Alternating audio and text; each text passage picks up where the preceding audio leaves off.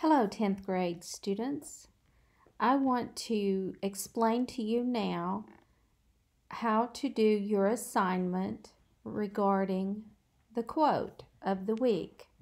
So when you first log into your virtual or whatever English 10 class you are in, when you first log in, it opens up to Stream. Remember, Stream is where I will post any announcements that I have for you all.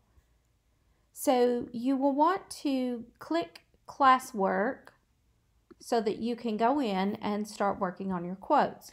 So the quote of the week, every week for this 9 weeks, you're going to have a new quote. We will spend one whole week working on this quote. So you do not have to do this whole thing all in one night. This is one quote per week. So the quote of the week is actually found on the Google Slide lesson plans. And if you scroll down here, you will see in week 2 is the Google Slides lesson plans. Also, you will see the lesson plan overview video that I just posted a few minutes ago. So I would like to take you now to take a look at the lesson plan slide regarding the quote. So here we have the quote, our first quote, the quote of the week. This is quote 1. It's often easier to fight for principles than to live up to them, by Adlai Stevenson. In the last video, I talked to you a little bit about Adlai Stevenson and his political career and the accomplishments that he made during his lifetime. But this is one of his quotes, and I want you to break this quote down and think about it. I want you to analyze it. Let's break it apart. It's often easier to fight for the principles than to live up to them. What does it mean? First of all, to have principles. Well, the principles are basically the standards by which you live. They are the things that you place value on doing and being as a young person. You have set established standards by which you live. You stand strong and firm on these principles. Sometimes we claim that we have these principles.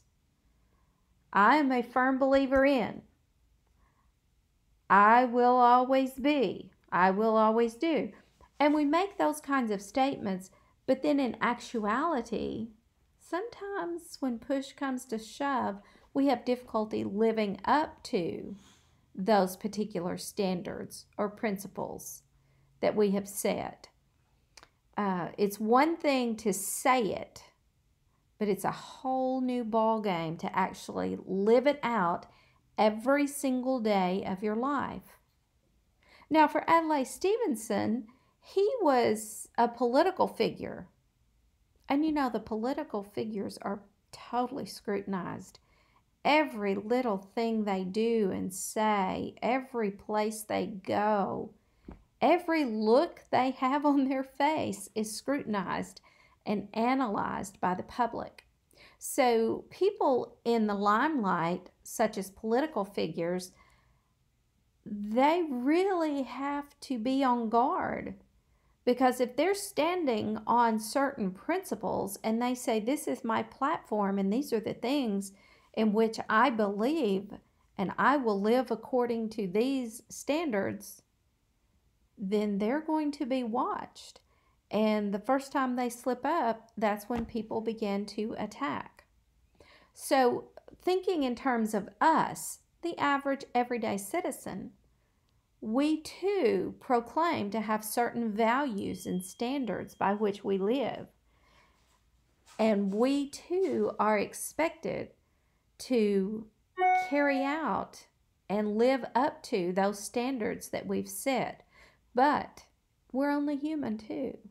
So sometimes we make mistakes. So it's harder to live up to it once we've established it.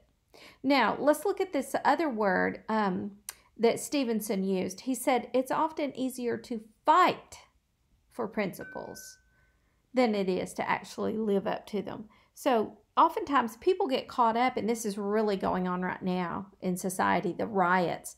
People get caught up in a cause, and then they take it to the extreme. They start out with a very well-developed protest, and there's absolutely nothing wrong with a protest. Sometimes a protest is a really, really good thing. But then you have that group that moves in, and they don't really care about those standards. They don't really care about those principles that the protest is representing. They just want to make trouble. So they come in with the riots, and they proclaim that they are fighting for these particular principles or these particular values, but they're just there to make trouble. So they get involved in the fight. They make all the right statements. They do all the right things as far as drawing attention to the cause. But then on a daily basis, those people are just in it for troublemaking purposes as opposed to actually making a change and making a difference and living up to this in their everyday life.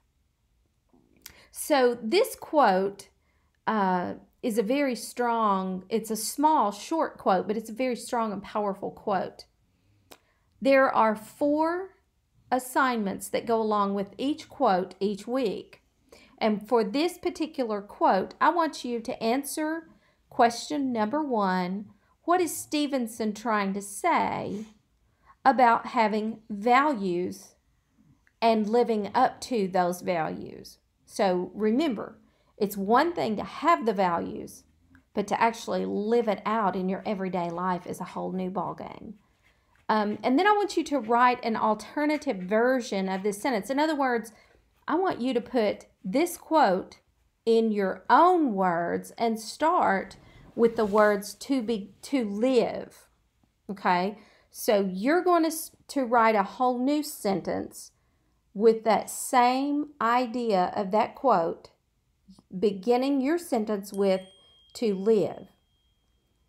And then I want you to rewrite the quote, and I want you to substitute the synonyms. Rewrite the quote just as it is written. It's often easier to fight for principles than to live up to them. But I want you to change out the words often and fight and come up with other synonyms that mean the same thing.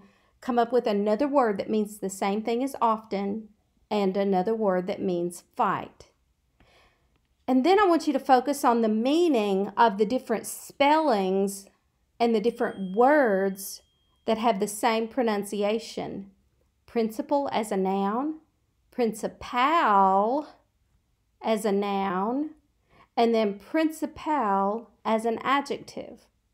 Look up the definitions of those words and you will complete that. Now, let me go back to the classroom, to the quotes. Now, the quote is found in the Google slide under lesson plans. But if you go back to the quote in the classroom, in the classwork section, and you click on the quote of the week,